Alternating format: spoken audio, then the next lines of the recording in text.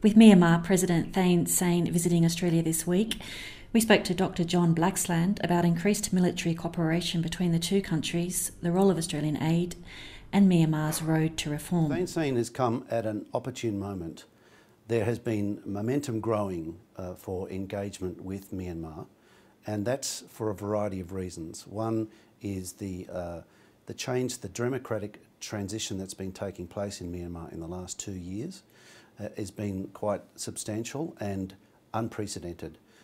Most commentators have been very surprised at just how extensive the reform that's taken place has transformed the country, and it's ongoing. Now, there is no question that there's scope for considerable more reform. There are many issues still outstanding to be addressed, but this is a very positive step. I think it's important to keep things in context. If you think about what's happened in neighbouring countries, in Bangladesh, in Laos, in Thailand, even in Malaysia, what we're seeing is actually remarkably significant progress in democratic reform. Now, this is not where we'd like it to be, there's no question. Most commentators on Myanmar want further reform and see this as a step along the way, not the end point. But it is significant and it's unprecedented in Myanmar's history.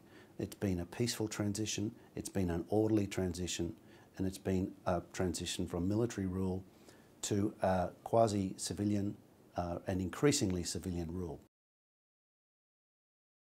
The human rights issues are significant and ongoing. There's no washing that out of the picture. The issue of the Rohingya is significant. But it's bigger than Myanmar. It's actually about ASEAN. It's about how ASEAN and even Australia and the rest of the West looks at this issue and helps them resolve it. There are no easy answers there, but there are deep-seated problems there that we can perhaps help them adjust to. But beyond that, there's issues with people like the Kachin that they've been in conflict with in northern Myanmar as well. And there are many other ethnic groups that have grievances with the central government. And the steps that the Australian government has taken today with the announcement, with the visit of Thein Sein to Australia, is actually a way of consolidating and reinforcing that trend. So it's a very positive message. We've used the carrot very rarely in the last few years. We've tended to go with the stick, and the stick hasn't got us very far. There's a recognition that, in fact, positive inducements are really the way to go, particularly given what we've seen with Thein Sein demonstrate so far, his desire, his clear demonstrated willingness to grapple with difficult issues and to positively engage on the topics that Australia has raised, other ASEAN countries have raised, and other interested countries have raised. Well, a few years ago, I was in a position where I advised against a military attaché position opening up in what was then Burma. I've changed my mind, and that's for good reason.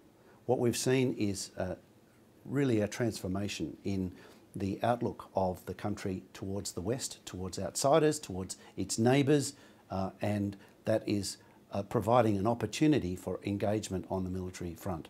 Now, this is not a revisiting of the old ways of doing business, where we sold weapons or we taught them how to conduct counterinsurgency better.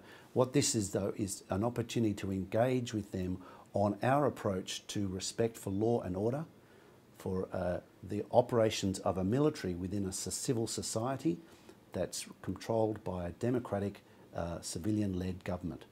That's a very positive thing. And to do that, we need an attaché to explore opportunities, to understand what they are thinking, and to get feedback from ideas. So if we're going to engage them, which I think is important we do, then we need to have somebody on the ground doing that and actually working out who's the right person to speak to, what's the best way we can shape the proposals we have in mind to best place them in the context that's going to work locally. It's no good us having a loud hailer and shouting from a distance instructions as what they should do. What we need is to have a softly spoken, self-deprecating but constructive approach to engagement.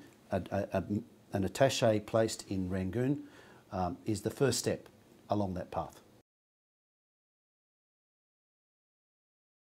Yes, I think for now it is, because too much can cause problems. It's important to actually not give too much aid in one hit, because it'll get squandered, it'll get misused.